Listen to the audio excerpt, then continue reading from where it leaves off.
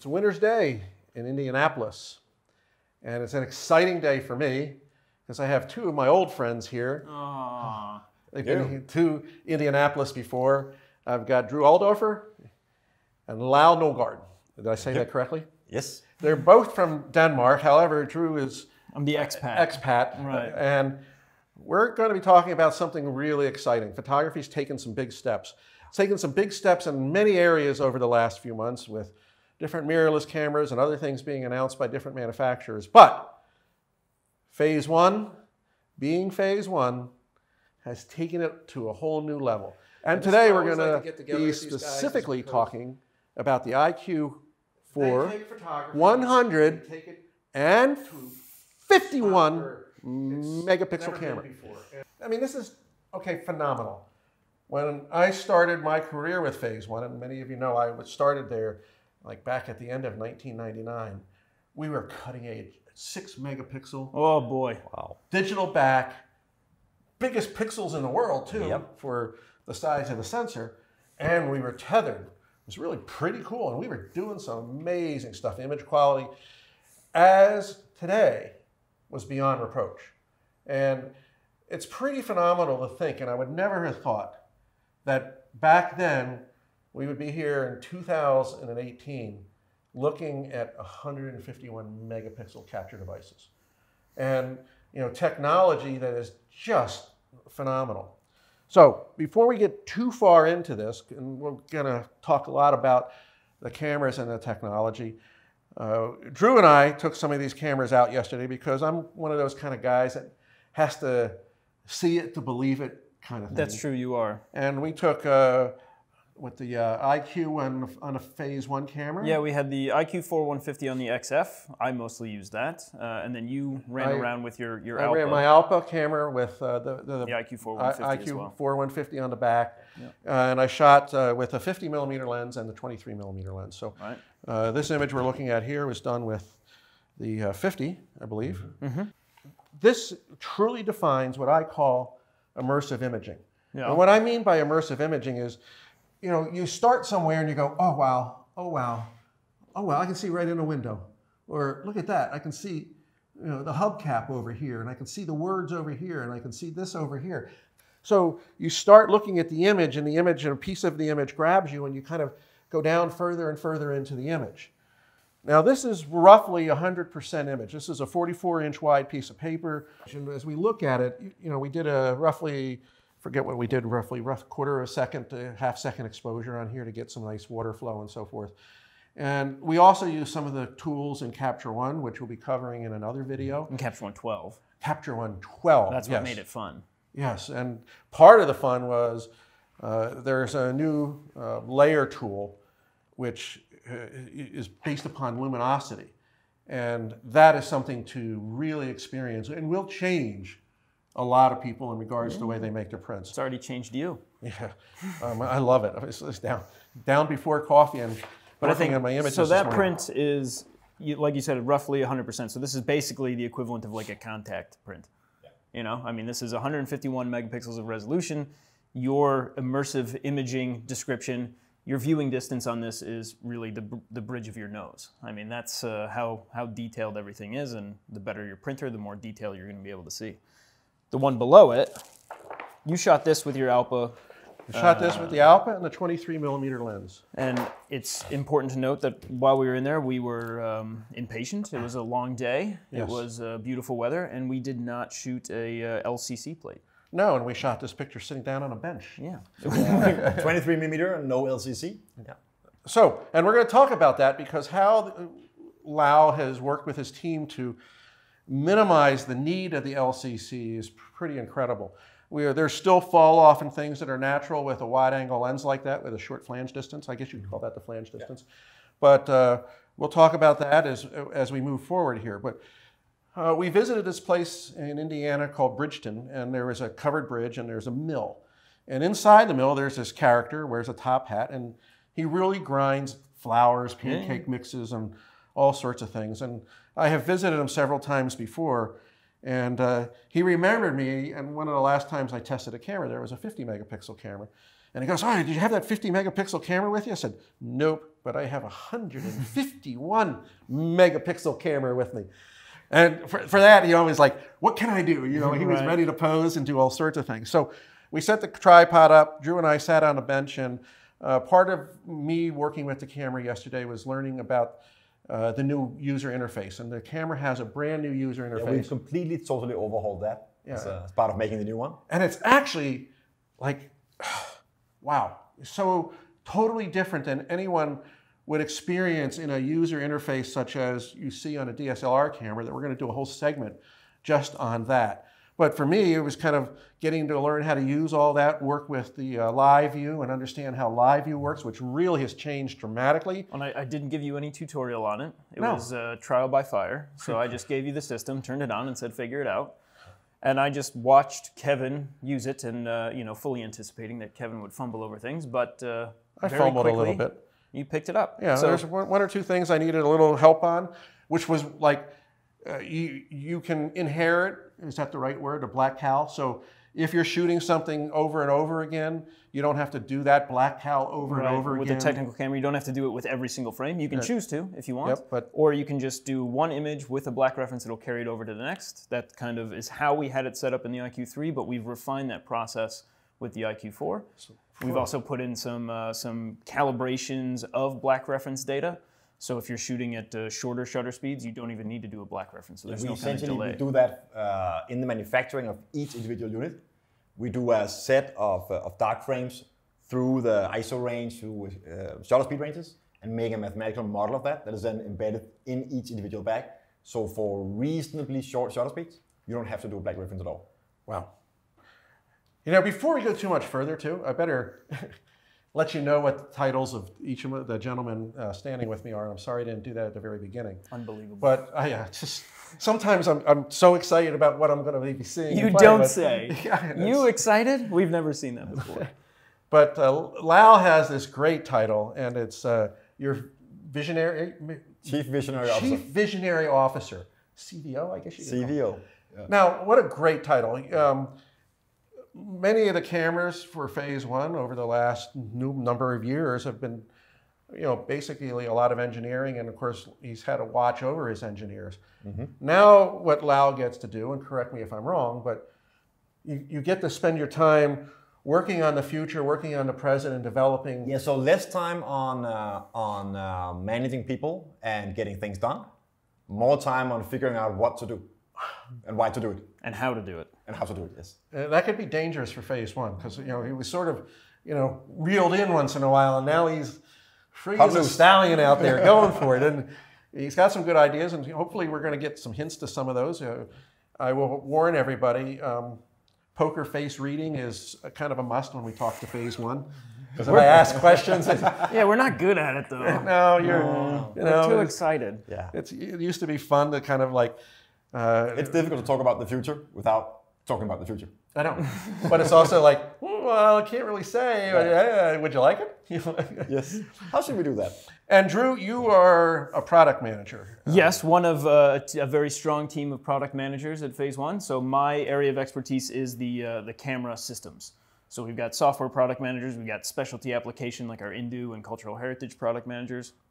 But I focus on the IQ4 and the XF and the lenses and that workflow and ecosystem in Capture One. Terrific. And you know, it is really getting to be a really big ecosystem now because everything is blending together. It's growing, it's expanding, and you know, there's a lot of synergy, pardon the marketing term, but there is a lot of synergy between what we do with our industrial guys, our cultural heritage guys, just the guys that are focused on software alone. So it makes, you know, our product management team really fun and really exciting because of all the different things that we're working on and how we get to kind of bounce ideas off of one another. And Lau has the pleasure of working with all of us, and you know, we kind of all sit together and plan for the future and how we can put these things in motion. And Lau knows how those things will work in an engineering implementation way, and we kind of know how they're going to work in a commercial, you know, speaking from the photographer's point of view. And you should know something about Phase One, and of course, this not only comes from, you know, my experience there, but the last 5 or so years of working with these guys. Phase One is not a large company. It's not a Nikon or a Canon. It's, how many employees roughly worldwide? A few hundred? Well, more than 300, certainly. Oh.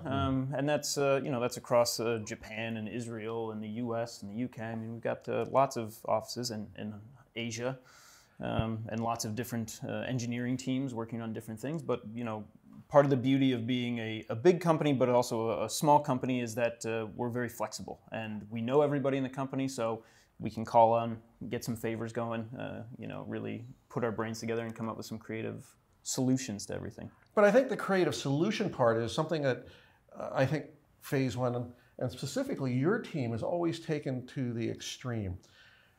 Imagine sitting at a meeting and you write out a spec. We want the camera to perform this, this, or this. Yeah. Or you're given a chip, and I go back to the P45 days when Kodak made chips and said, this chip, you can't do more than a 30-second exposure on it or something like that.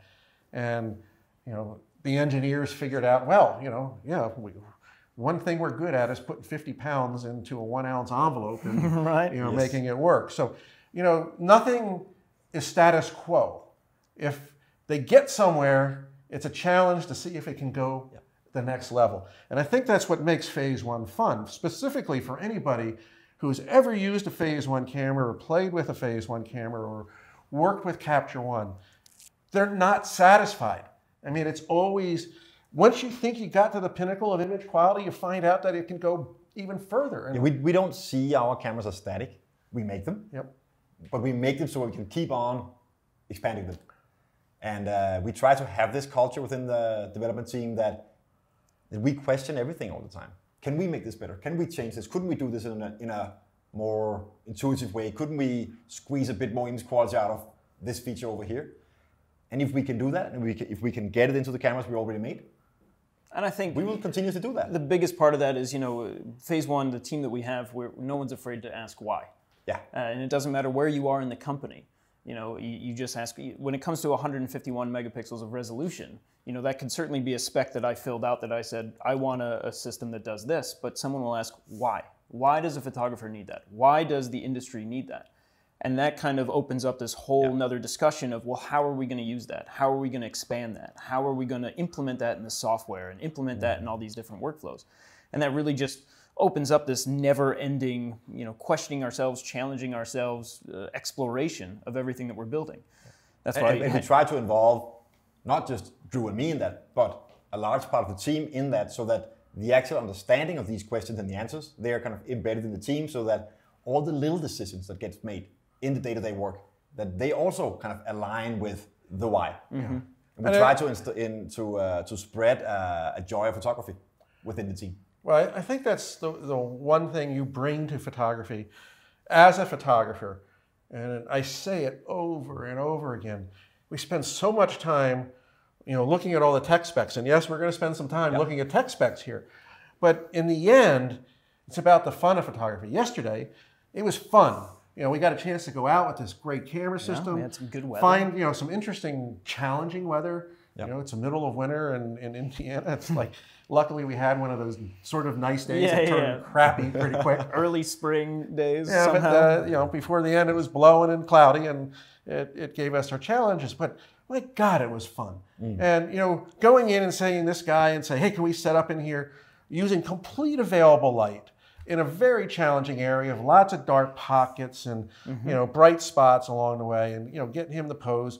And we shot this at, ISO 400, I believe it was? This one's ISO 400. We focused with live view and the focus peaking. Yeah. And so, really just moving the tripod in and setting it up was the hardest part. Right. And we just sat down on a bench because it was conveniently located and, and shot the shot. But I remember we live viewed on his buckles here and his glasses. And when you really explore them, and we'll try to show you a little B-roll of, and possibly in the article I can share 100% view of this, where you can click on it and see it 100% and explore it yourself. It's really remarkable. I mean, you can come in here and there's bags of flour, you can read on it.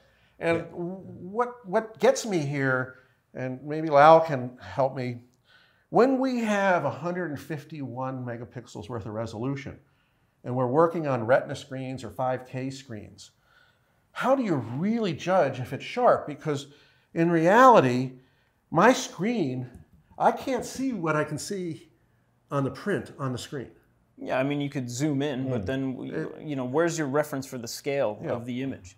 And then, of course, you can look at a Retina screen and you can try and judge sharpening, but then when you get to the print, it'll be over-sharpened because you're kind of, you know, splitting all these pixels. And if you zoom into 100% on the screen, you will see the pixels, but you lose that reference or sense of scale of how large that image is. When you, unfortunately, I wasn't there yesterday. I couldn't be here, but seeing this print now, I was not in this shop, but I can almost smell it. It really is immersive. It's amazing how much of the kind of the character of that place really is in this print. So this is, I think, where the difference lies. You know, for landscape photographers and others. You know, I hear time and time again on different YouTube channels and other websites that who needs anything more than 24 megapixels? And of course, you and I were saying, who needs more, you know, 151 megapixels? Right. But it is about the resolution, it is about the detail, and it's about the ability to make a print this way and read the recipe and the instructions on a bag. Yeah, and I think, you know, that's for just us, a small part of the picture. For us, it's about the image quality. And if to get better image quality, we can have higher resolution, then of course we'll take it. And the end result, you know, it's only going to be as good as what you start with. And so regardless of if you're making a print, this is a 165% scale. Regardless of whether or not you're making a print this big, if you start with, you know, the best high quality pixels and a lot of them, your end result, no matter what size you output, is going to be better. You have that editing headroom. You know, the resolution headroom, so that if you have to do any editing, you are never getting close to that edge of kind of running out of resolution. As an example, an 8K screen, which we probably will have all of us very soon. Cool. Yeah, that's right. Mark your word. 8K monitors, they are more than 30 megapixels. So, as you said before, who needs more than 24? If you have to view it on an 8K screen, you need more than 24. Yeah. So, and if you have to make output that somebody has to view on an 8K screen, you have to start out with quite a bit more to have that editing headroom. There's so much about the editing, though. I mean, in this picture, and this is a good example of dynamic range, too. Sure. Which I think also comes with the Phase One backs. You're working with 16-bit. 16-bit color, and we've got this particular shot. You shot it in the IQ large extended, which is 15 stops of dynamic range. You know, 15 stop, real true 15 stops dynamic range. Now, there's been plenty of articles in the past in regards to what bit depth means, and you know, it's a huge consideration, specifically when you're trying to show dimension. Sure. Like if you had a bowling ball. And you know, the light kind of goes from black to white or specular to black on that bowling ball. The 16-bit ability to have the nuances in each of those pixels and the tonality is where you'd see the difference between the 12 Just having and the the color of a bowling ball or an apple or something like that from the deep shadow and all the way into the specular highlight and seeing that the color is real all the way through that. I think that is one of the places where that really makes a difference. So it might be hard to see it, but I know like in this particular shot where we have a lot of highlights right up in here and you know some of the other areas on the specular side of things, those things, all these little pieces are like all the fine ingredients that make the picture overall that much better. And you know, having the dynamic range is great because you know then you can go in and control it. For example, I use Capture One and just brushed a layer in here on the floor. The floor was rather bright since the light was coming down on it. Right. So I just tried to tone it down a little bit so that it wasn't kind of glaring and at least we could kind of go into the subject here. But you can really do some exploration and we can see detail out the window.